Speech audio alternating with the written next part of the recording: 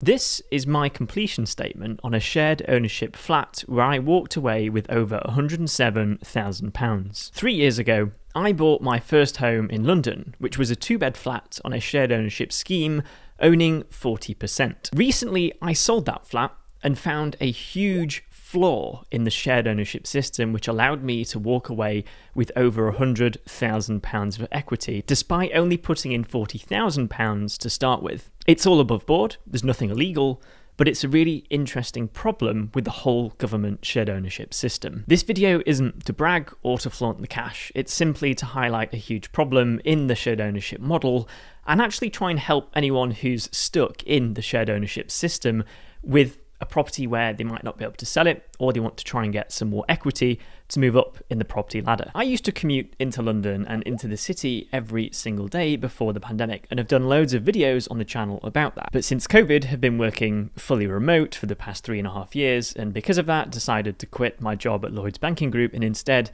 go fully remote at a tech startup. The whole idea was to move out of London, get more space, get a garden, get some fresh air, and ultimately, like many others post-pandemic, join the race for space and improve my quality of life rather than living in the centre of a polluted city. The problem is COVID really stalled the flat market in London. People didn't want small flats in zones 1 and 2, and thus the market went very, very flat with not much interest, which makes it very hard to sell at a good price. But I had to take the plunge, and 2022 was the year that I decided to sell the flat and try and get out of London for good. To compare the difference, from 2012 to 2015, the London flat property market surged in some areas almost 60%.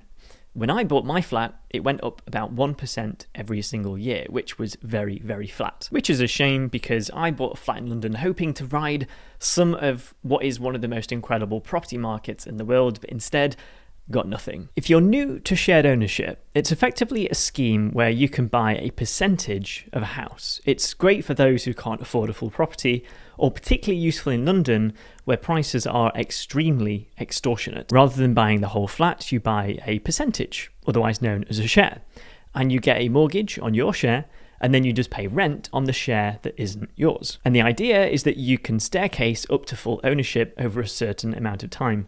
The reality is that unofficial figures say that about 5 to 8% of people actually staircase to full ownership. And the reality is the monthly cost is probably the same of owning the property completely outright with a mortgage, but it helps affordability because you don't need as much of a deposit to finance the property. To kick things off, when you sell a shared ownership property, you have to get a RICS surveyor to value the property, and whatever that valuation says is then handed to the housing association, who then take that price at face value, and that's what the property has to be sold at. Now, the first valuation that I got through was £575,000, which was about £7,000 more than what I bought it for. That was a little bit, not very good. I then challenged that same surveyor, and they ended up raising the price to £620,000. So there was some room for negotiation here, because you have to remember, as a shared owner, I only get 40% of whatever that increase is. So it was in my interest to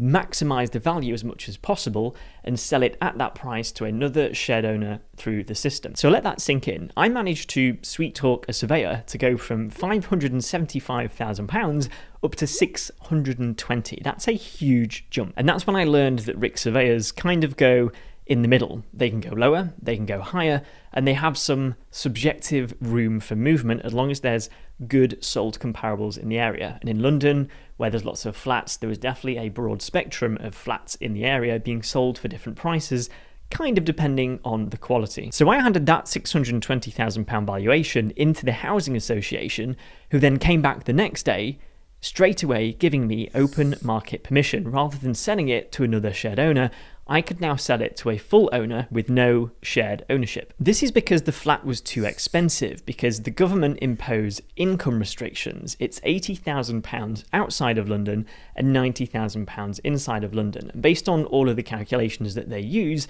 if a property is worth too much, it means that no one can have a deposit big enough or small enough and have an income that's within the limits to afford a property of that size, and therefore it becomes unsellable through shared ownership, and then they give you permission to sell it on the open market, which also means that you don't have to sell it at the valuation price. You can choose any price on the open market. This is known as a simultaneous staircase and onward sale transaction, where you use the buyer's funds to staircase the flat to full ownership and then instantly sell it to them as that full share. So they have no involvement with the housing association whatsoever. It also meant that I didn't have to use any of my money to staircase from 40% to 100% to be able to sell the flat and get out of my own home. So I did what any unreasonable person does in London and went to Foxtons to try and get a quote on how much it would be to sell the flat and their rough estimation on the valuation of the flat. Now, if you haven't heard of Foxtons, they are the classic villain in the London property market, with extortionate rental prices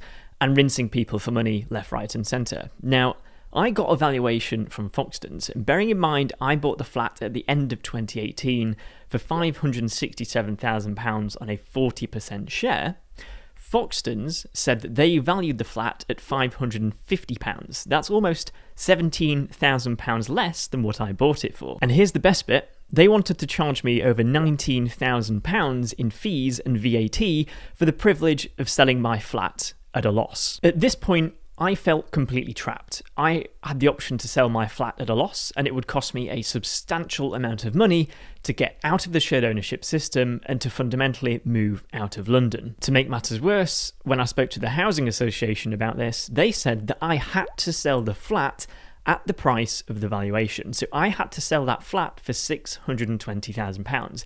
If I sold it for less on the open market, I would have to pay them the entire difference. So if I had sold the flat for £550,000, I would owe the housing association £70,000 in cash, which I did not have. And then I asked them, well, what if I sell the flat for more than the valuation? Surely you don't keep the money or we don't split it. Surely that's my money.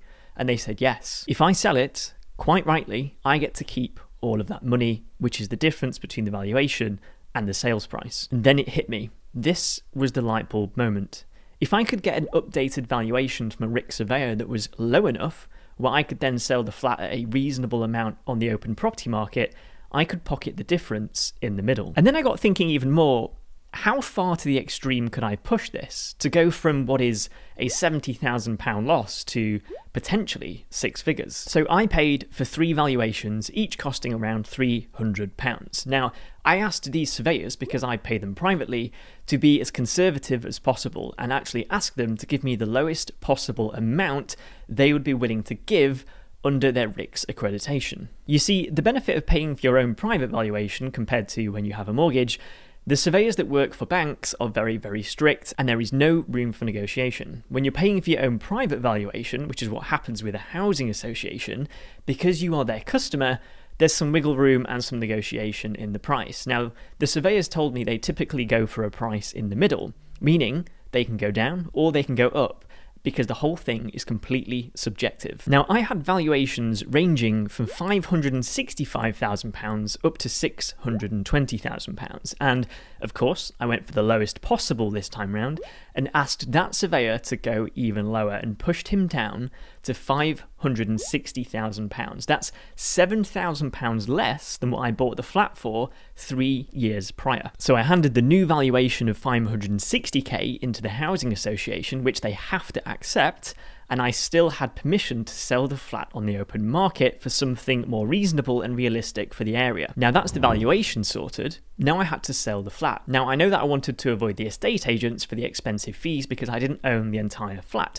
So instead I used one of the online estate agents, particularly Strike, to sell the flat for 0 fees, but still list the property on Rightmove and Zoopla. And instead, I would do the viewings, I would negotiate with the buyer, and I would push the sale through to completion myself without the help of a true, real estate agent. After 3 weeks, I managed to get an offer for £620,000, which, yes, is £70,000 more than what Foxtons said they would sell it for, but 620k I think was a very fair market value in the area. And the flat was very nice. It had concierge, it had a gym, had beautiful gardens and a pond, so it was more premium compared to others in the area and was fair. So this meant that I would buy the flat for £560,000 as a total updated share and sell it for £620,000, thus keeping that difference in the middle between the 560 and the 620. And of course, to do this was done through the solicitors using the buyer's funds. Now, the eagle-eyed people here in the comments might be wondering about stamp duty, because when you staircase a flat, technically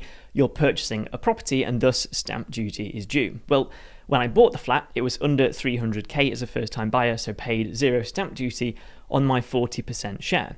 I then claimed relief 34 on the stamp duty land tax form. Now, I've read lots of news articles on this, and a lot of people have wrongly paid stamp duty on a simultaneous staircase and exchange completion transaction.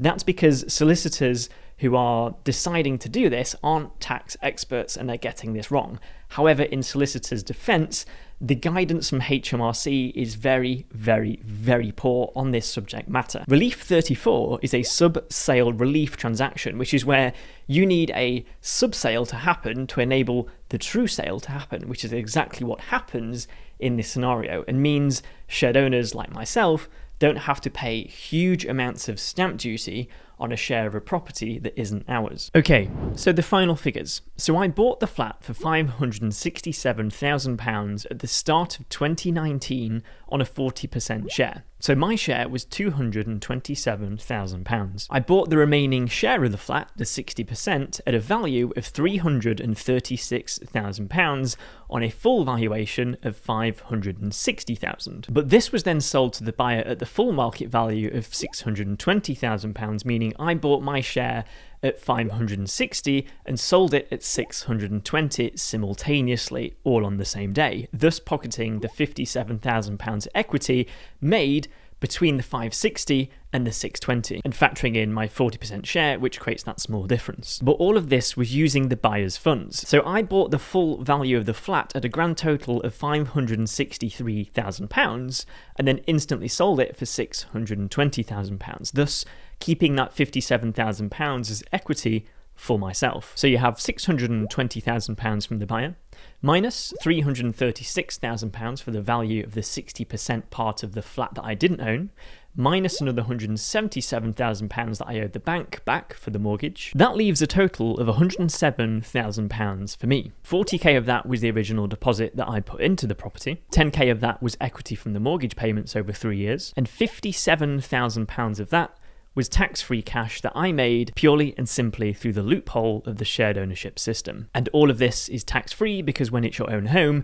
you don't pay capital gains tax on your primary residence that you live in. And of course, there was no stamp duty to pay because we used the sub-sale relief to ensure that the transaction was linked and therefore no SDLT was due on the staircasing part of the transaction because it was linked to the sale to the private buyer. And lastly, using Strike, I paid no estate agent fees whatsoever to sell the flat, so 0 costs there. So the only thing I needed to pay was leasehold fees, legal packs, and then the solicitor's fees on my end. And there you have it. I managed to walk away with an extra £57,000 completely tax-free from a relatively flat property market in London. Hopefully, if you're a shared owner, this has opened your eyes up to the potential to try and escape the system and make sure that you walk away with some kind of equity or profit. Now, everything is completely above board on this and legal. I just followed the system and played the game, but it does feel like a huge fundamental loophole and flaw in the way shared ownership works. This only happened because I was able to sweet talk Rick's surveyors to get them to bump down the prices on the valuations.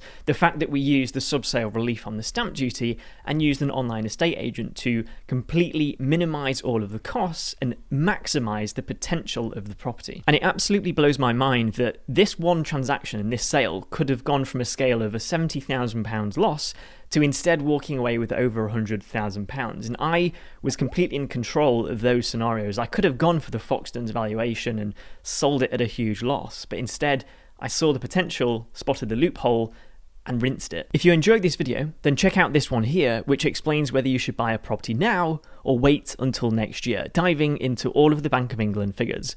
Click on this video here, and I will see you in the next video.